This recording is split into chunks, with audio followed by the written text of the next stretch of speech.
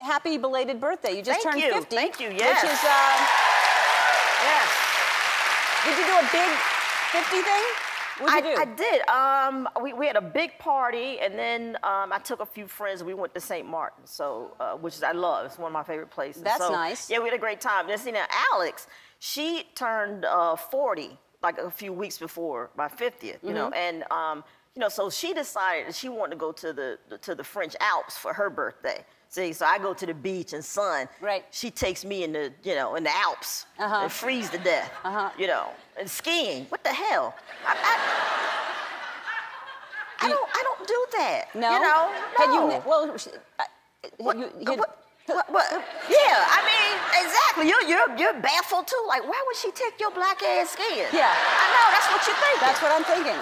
Those were 50-year-old exactly black my woman. words in my head. Yeah, I mean, not that black people don't ski. Of course black people ski, but this one does not.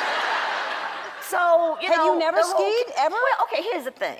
When I met Alex, she was a snowboarder, you know, and this was like, what, 6 years ago. So, you know, I'm trying to, you know, so I had to learn how to snowboard. Yeah.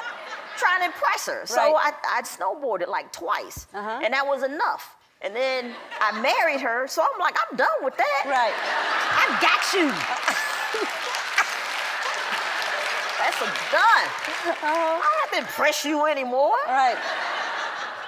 So we get to the French Alps, and you know, the whole family. Now I'm trying to do it for the kids because the kids are, you know, they learn how to ski. So I get back on the snowboard. And it was just a disaster. You know, I took the lesson, I'm in there with a bunch of little dumb kids, and you know, so I'm on the snowboard, I'm doing my thing, and it was just a mess. I fell off the toe pole. You know, they got this pole, right, and you got to stick it between your legs. I mean, I've been there before, but it wasn't, you know, familiar, but I'm just not a fan. Right? So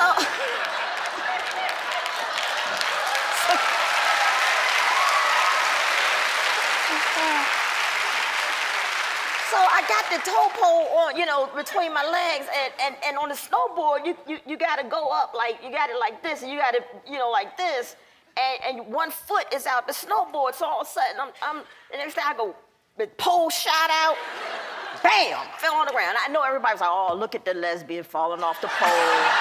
Oh, bless her heart. Look, that's my son. He's on it. See, he's doing it. He's like my son, Lucas. See, I don't even know what that is. I've never seen that because it's crazy. I don't know if it's a French thing or it what. It pulls you? Yeah, you just like this. You just hold on. You hold on. Well, that's and easy. It pulls you. No, it's not easy. Well, it looks easy. Not easy. You're just holding onto a pole. No, I'm telling you, it's very difficult. And I fell off the pole, so then I finally make it up, you know, up the hill, whatever, the slope, and I'm, you know, I'm doing on my board, and all of a sudden I caught an edge, and I boom fell backwards, hit my head. Look, you know, of course I was wearing a helmet. I fell so hard, I saw images from the civil rights movement. You know what I'm saying? I saw the man with the water hose.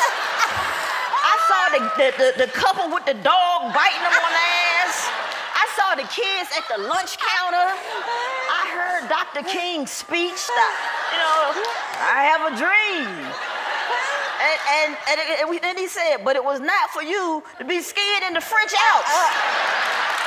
You have jumped the shark on the dream. Oh my God. Oh my God. And that was it. I jumped the shark on the dream. That's what I did. God. We have to take a break. We'll be back with Wanda Sykes.